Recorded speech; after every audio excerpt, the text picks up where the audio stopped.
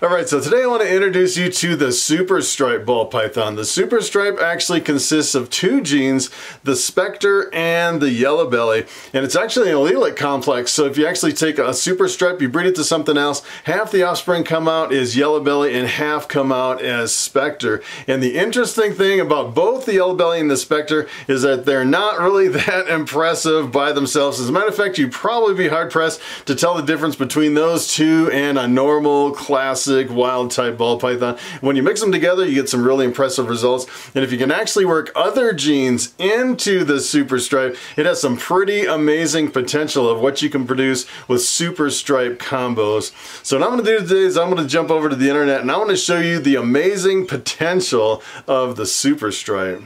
Alright, so I'm going to jump over here on Morphmarket.com, and this is what a Super Stripe looks like. Pretty impressive. And the first thing you notice about this snake is it has a really strong stripe right down the top. It's like a stripe that is supersized, and I think that's where it gets its name. And usually the stripe down the top is outlined in black on either side of the stripe. Makes the stripe stand out even more.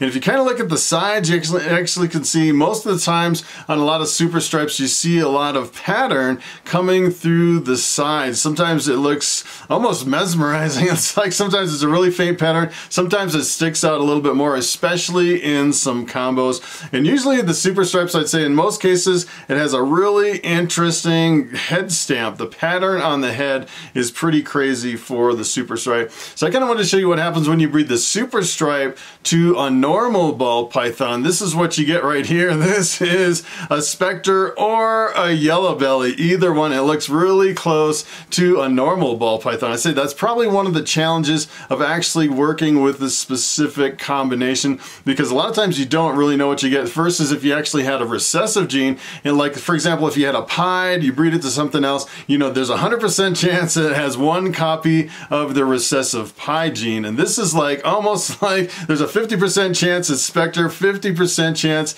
it's Yellow Belly. So it's a little bit more complicated to figure out what genes are actually in the mix when you're breeding it to other non-Super Stripe combos.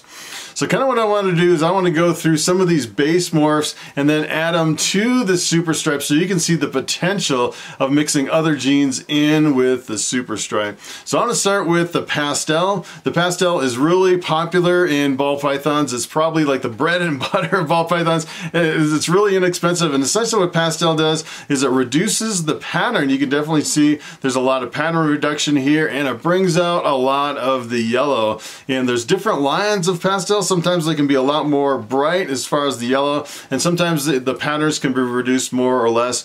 And this is what happens if you take pastel and work it into the Super Stripe. Take a look at this crazy snake. That is really wild. It's probably one of the most amazing pastel Super Stripes that I've ever seen. And it's kind of interesting. Some pastels really don't bring out this much white in the background, and sometimes it does. And I'd say this is kind of similar to the highways and the freeways. Sometimes with certain lines of pastel you can actually see a bright white background, and sometimes with different lines of pastel sometimes it'll bring out a little more yellow, sometimes a lot more yellow instead of the white on the background. If you kind of take a look at this snake, this is so impressive. Look at the head stamp on this, really awesome. And it's interesting, the stripe is super yellow right down the back, still outlined in this kind of a black highlight around the Super Stripe that comes right down the top. Pretty amazing combo. So here's another one. This is actually a pastel with the Enchi, and the Enchi is essentially, the Enchi brings out a little bit more yellow, and it also reduces the pattern even more. This is what happens when you take the pastel Enchi and you work it into a Super Stripe. Take a look at that. That is really impressive, and I really love the way the Enchi just really scrambles up the pattern even more along the sides. You can definitely see the really crazy head stamp. The head stamps kind of remind me of clown combos. A lot of times in the clowns, almost always you get a really crazy pattern on the head, and this still has the Super Stripe coming right down the top, outlined in black. Pretty amazing snake. So here is a lemon blast. I actually produce a few lemon blasts every year. This is actually the pastel and the pinstripe gene mixed together. This is what happens when you take a lemon blast and you work it into a super stripe. Take a look at this. This is pretty amazing. It actually completely, almost completely gets rid of the stripe on the top. You can see it just a little bit with a little bit of a black outline, but this almost looks kind of like a champagne combo. It's really neat that this is actually working in different ways with different genes to give you really dramatic visual differences between the different combinations. And look at the head on this thing. That thing is crazy. Almost like a completely white head with a little bit of gray. It almost doesn't even look real from looking at the head and the neck coming down the snake. That is pretty wild. So here is the cinnamon. The cinnamon is a dark morph. It works really well with a lot of combos. In a lot of combos, the cinnamon likes to kind of streak out the patterns on the sides, kind of jumbles it up. This is what happens when you mix the cinnamon with the super stripe. Take a look at this. This is the super stripe on a dark morph background, which is kind of interesting that it's not so visually dominant like some genes where you actually can't have that much of an influence, but I'd say it's pretty visually dominant that it's almost overtaking the cinnamon. It gives you this really kind of a smooth, chocolatey kind of an appearance to it, and you can still see some of the patterns on the side. You can still see pretty much the characteristic, really solid line coming right down the top of the snake, outlined in black. Here is the spider ball python. The spider is a really impressive standalone morph, just one single gene. And you kind of have to be careful of the spider because if you breed two spiders together, it's actually considered a lethal combination. So if you have two snakes and you're breeding them together, you only really want spider in one of them, not both of them. And this is what happens when you mix spider with the super stripe. And I find this kind of amazing that the super stripe, you can almost still see the stripe coming right down the back, and it almost trumps the pattern of the spider to where it kind of wipes it out. As a matter of fact, if someone handed me the snake, I probably couldn't tell that spider was in the mix. Makes for a really interesting combo. Here is the fire. The fire is a really powerful gene. Usually when you mix fire in with other combos, essentially what it does is it really lightens and cleans up the background. Usually makes for really impressive combos, especially if you mix it with genes like Orange Dream or Pastel or something like that. And the fire is actually not in the blue-eyed leucistic. If you actually breed two fires together, you'll get a super fire, which is an all-white snake with black eyes. Kind of interesting. Here's what happens when you mix fire in with super stripe. Take a look at this. This is kind of interesting. It's kind of the characteristic of the fire to really lighten the snake in a lot of combos. You can definitely see the influence of the fire really bringing in a lot of the lighter, kind of lightening up the background in the super stripe. So here is the banana. The banana is pretty interesting. It's actually a co-dominant mutation, and this has the whole male-female sex link kind of thing going on. So if you actually take a male maker banana, you breed it to something else, all the banana offspring come out as males. Kind of a weird genetic anomaly that's only in bananas and coral glows. Coral glows and bananas are essentially the same thing. This is what happens when you mix banana in with the super stripe. And take a look at this. This has to be hands down one of my favorite combos. This is so amazing.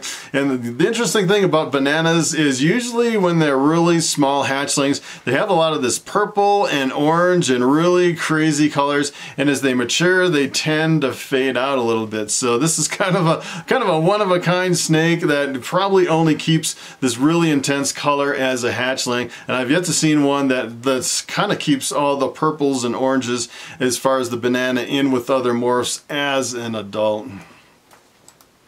So here is the black pastel. The black pastel is another dark morph. The super black pastel is almost a completely black snake, and it's one step towards making the panda pied, which is a black and white ball python. Really awesome. This is what happens when you mix in black pastel with the super stripe. Take a look at this, and this is kind of the foundation. I kind of wanted to show you this before I went one step further. I actually added this, the black pastel super stripe with the banana super super stripe. And take a look at the combination between these two. That is really crazy. And it's kind of interesting. Sometimes you mix in one gene, maybe it's not that impressive, but then you kind of realize the potential of what you can do with some of those genes mixed with other genes. And this has to be one of the most amazing super stripes that I've ever seen. The banana black pastel super stripe. And it's really interesting on this one. It almost, I think it's the banana that's kind of taking away the black line that's outlining the stripe right down the top. The banana is really visually dominant. It's kind of interesting how all these genes mix together.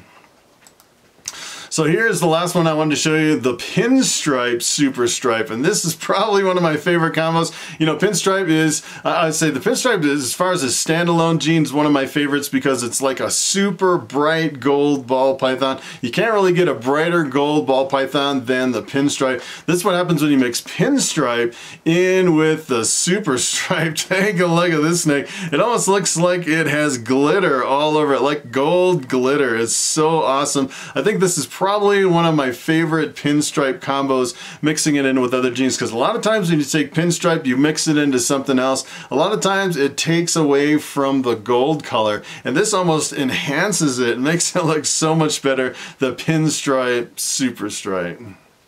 Alright, so it is time for the question of the day. In irrigation, Tim asks, how many genes can be in one ball python? Is it 8 or 10 or is it unlimited? And that is a very good question. As far as I know, the number of genes you can actually put in one snake is pretty much unlimited. And I've actually seen a lot of people kind of go down this route where they'll buy something with 5 or 6 genes, they'll breed it to something else with 5 or 6 genes, and a lot of times when they produce the offspring, they aren't really sure exactly what's in the snake. I've actually seen some people, you know, they show a whole clutch, maybe on one of the reptile forums, and they're like, hey, there could be up to 12 genes in any of these snakes. Help me identify these. And a lot of times you actually can't identify them. And I say that's probably one of the drawbacks of going for really heavy multi-gene animals, is you start guessing a lot of times at what's actually in the snake, and you get to the point where you see a lot of these breeders that are doing kind of this approach with a lot of genes in a snake, and you get to the point where you almost don't trust them,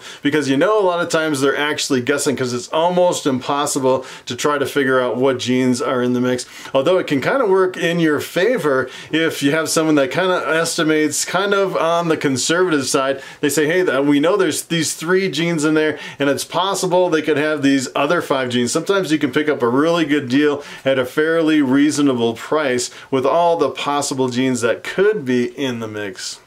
So that's pretty much it. Thanks for watching, and I will see you in the next video.